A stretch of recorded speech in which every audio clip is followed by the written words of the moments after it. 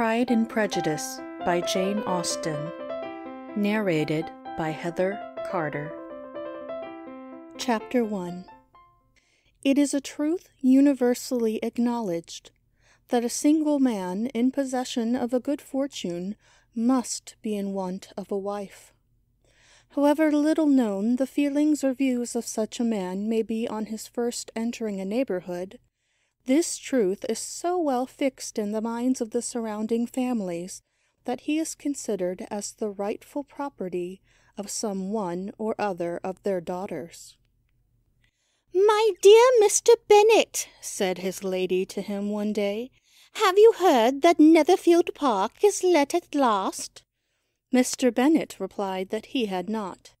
"But it is," returned she, "for Mrs. Long has just been here, and she told me all about it."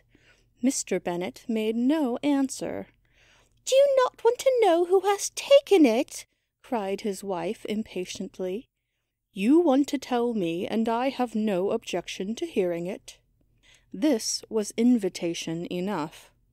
"Why, my dear, you must know Mrs. Long says that Netherfield is taken by a young man of large fortune from the north of England, that he came down on Monday in a chaise and four to see the place, and was so much delighted with it that he agreed with Mr. Morris immediately, that he is to take possession before Michaelmas, and some of his servants are to be in the house by the end of next week."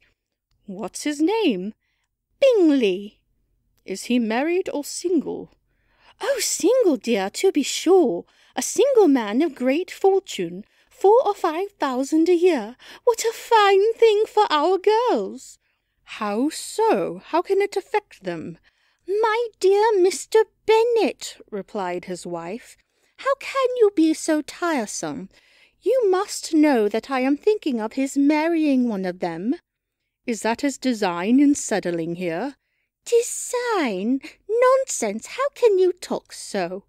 But it is very likely that he may fall in love with one of them, and therefore you must visit him as soon as he comes."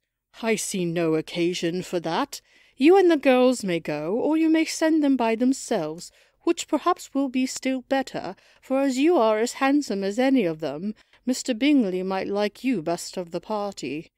"My dear, you flatter me.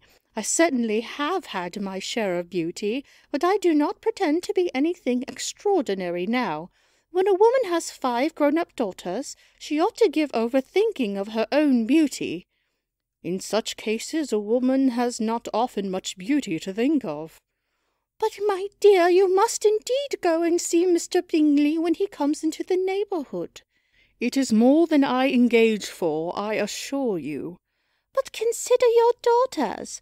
Only think what an establishment it would be for one of them. Sir William and Lady Lucas are determined to go, merely on that account, for in general, you know, they visit no newcomers. Indeed, you must go, for it will be impossible for us to visit him if you do not." "You are over-scrupulous, surely.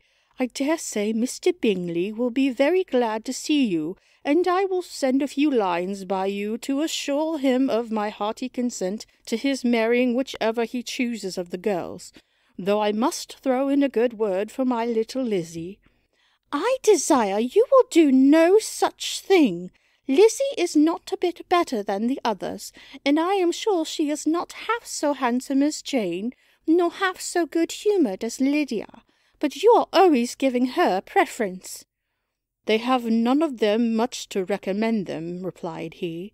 "They are all silly and ignorant like other girls, but Lizzie has something more of quickness than her sisters." "Mr. Bennet, how can you abuse your own children in such a way? You take delight in vexing me. You have no compassion on my poor nerves." "You mistake me, my dear. I have a high respect for your nerves. They are my old friends. I have heard you mention them with consideration these 20 years at least."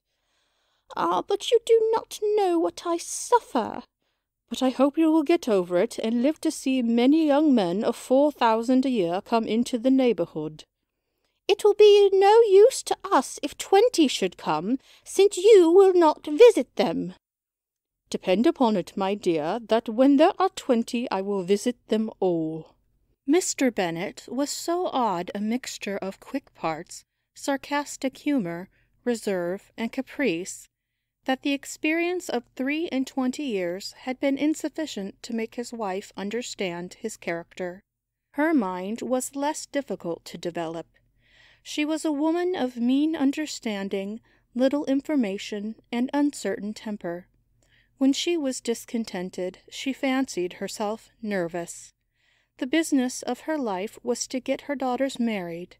Its solace was visiting and news.